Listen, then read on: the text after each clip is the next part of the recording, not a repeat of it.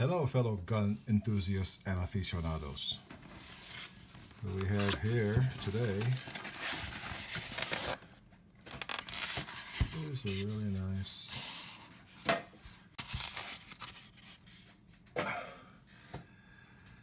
COLT Detective Special Dick Tracy gun.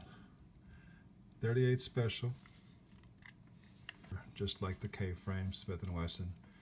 It's a little bit smaller than the K-frame, a little bit bigger than the J-frame. So it's the Goldilocks gun. Not too big, not too small. Just right. COLT. Gotta love it. It's got the ramp sight. It doesn't have the serrations like the Smith & Wesson does. Don't know why. Has the same little gutter sight in the back, you know, kind of. You know, it's got a little bit of, what do you call that, checker in there. Of course, everyone knows that the COLT cylinder release pulls back, which is kind of nice. I like that. The reason I like it is because when you close the cylinder, you could open it and you just drop it in there without any resistance. On the Smith & Wesson, it's different. This piece here on the Smith & Wesson rubs across here, leaves a little trail. But it's because the Smith & Wesson locks up, has a locking mechanism at the very tip of the cylinder release. The ejection rod on the Smith & Wesson locks up there, so there's a little pin right here that protrudes and pushes. Whereas this one, it's just sitting there, you know, doesn't lock up there. So, but it drops in real nice.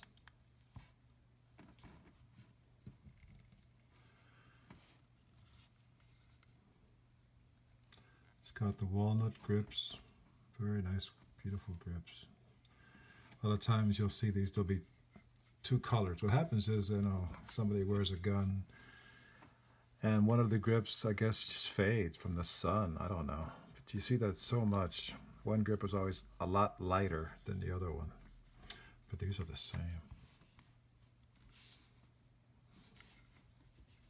Nice walnut. Dark brown walnut. Love it. Yeah, this is the nice little COLT Detective Special. Perfect size. Feels really good. It's not too heavy either. Rotates to the right.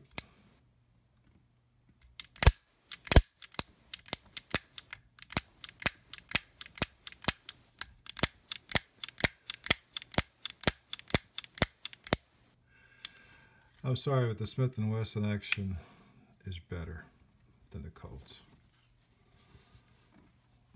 They say the COLTs are refined at the factory, and after they leave the factory, they go downhill, whereas the Smiths, the more you shoot it, the better it gets.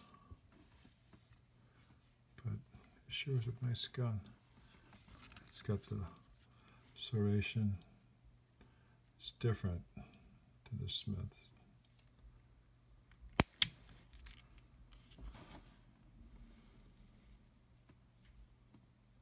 Doesn't have that little hole there like the Smith does. It's got a smooth trigger. It's not grooved like on the Smith. This one's smooth.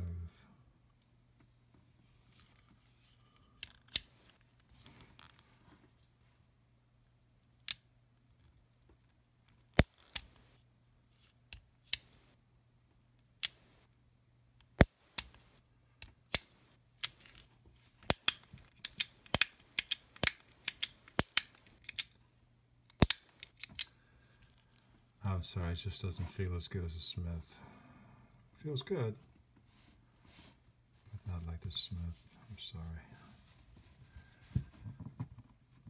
It's still a nice gun. They made like 4 different versions of this. first one had a long butt down to here. It was actually like it was a police positive. We just chopped off the barrel. And then on the second issue, they shortened the butt. They squared it off. Then the third issue, they shrouded the ejector rod. This is the third issue. And the fourth issue, they put rubber grips on there. I don't know what else they did to it, but this is the nice one. The third issue is the nice one. That's the one everybody wants. That little horsey.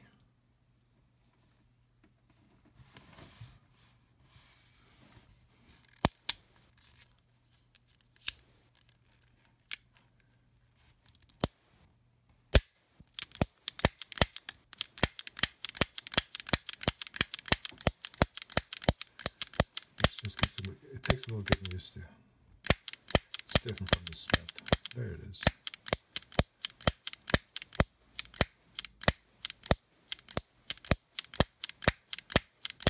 Need to oil it. Need to drop a little bit of oil down there. But anyway, this is a really nice detective special. Classic. Dick Tracy gun. Shrouded barrel. I'm sure it could handle plus P's. Nice bluing.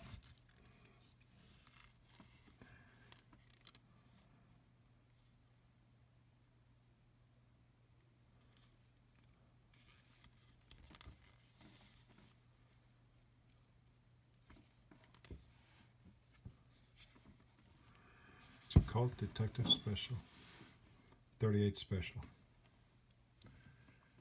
D-frame, square butt.